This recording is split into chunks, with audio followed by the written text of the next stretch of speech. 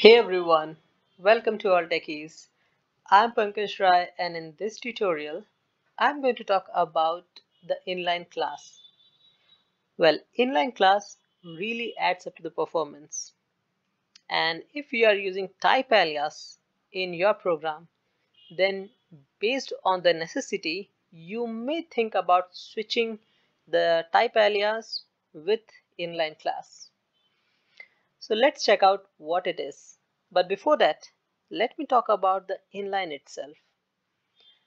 Well, inline you might have seen a lot with a function, which is written something like this. Inline function, and then you write your function name.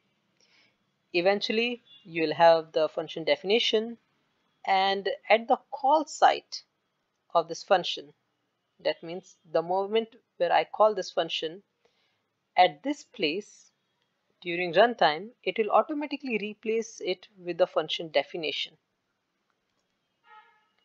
And this is really helpful because it avoids adding this function to the stack and then popping out from the stack once the work of this function is done.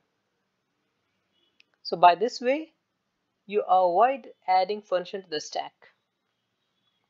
But inline function is very straightforward because it's a function and the function have a definition. So at call site, we just replace this function call with the function definition. But what about the inline class? So how inline class is going to work? Because class is not that straightforward like a function. Say for example, you have a class called user. Now this class may have an object, or it may also have a function. So when you create an object of this class, then during runtime also, it's going to be an object of a class itself. Now, how about the data class? So instead of a user, so let me create a data class, say user age. And inside this, let me just have a single parameter which asks about the age of a person. So here, if I create user age object,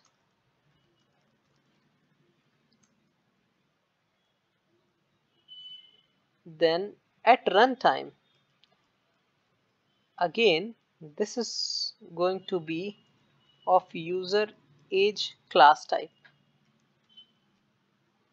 because it's a data class.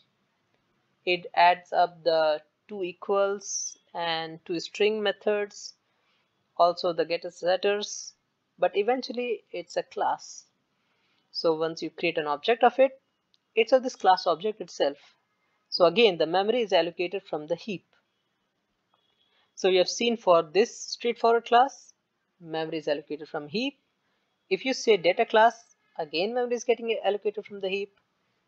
But in case when the functionality is as straightforward as having a single parameter, then how about creating a new type? And that's where inline class comes into action. Now say for example, I have this @JVM inline value class age val age int. Now this one is the inline class where @JVM inline indicates that this class is going to be an inline class on the JVM platform. Now let's see this once again. I say about val age equals to age and some value. Now what happens at runtime?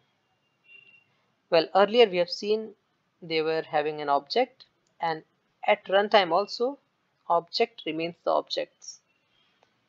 But here with the inline class, we have a bit of difference. What happens is at runtime, this age will get replaced with the value directly. So eventually you're writing something like this, which look like a class and having a parameter associated with it. And eventually it is a class with a class name and the parameter. But at runtime, this class name will automatically be replaced, and you'll see only and only the value associated with this. And that's where the performance optimization comes into action. Here, even though age is class, and we are passing some age value as a parameter, but at runtime, all these things get replaced with the straightforward value which you have specified as a parameter. That's where inline class helps you to create new types also. But where it's going to be useful? Well, it is useful at all those places where along with the value, you also want to specify what type of value it is associated with. Like for example, you have age and then you have a zip code.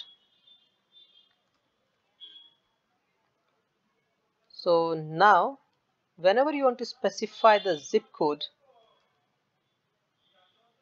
so you can say zip code and then let it have a zip code.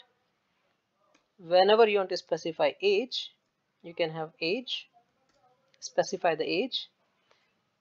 So eventually, as I said, it's not about the class object, but it's all about the value.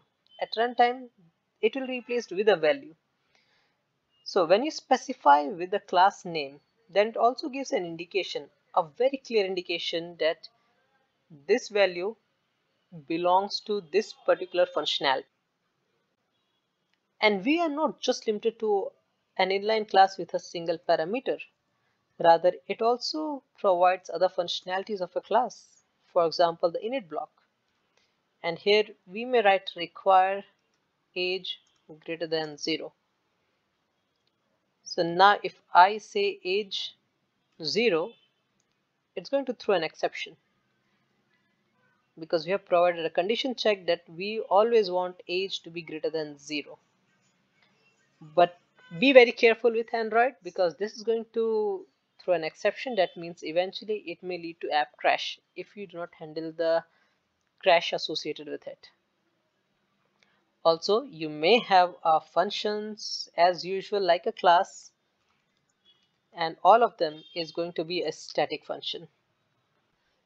So that's it for this inline class. If you find this tutorial useful, then please do hit the like button and subscribe the channel so as to get videos on the latest topics of Android, Kotlin and Firebase. Thank you and stay tuned.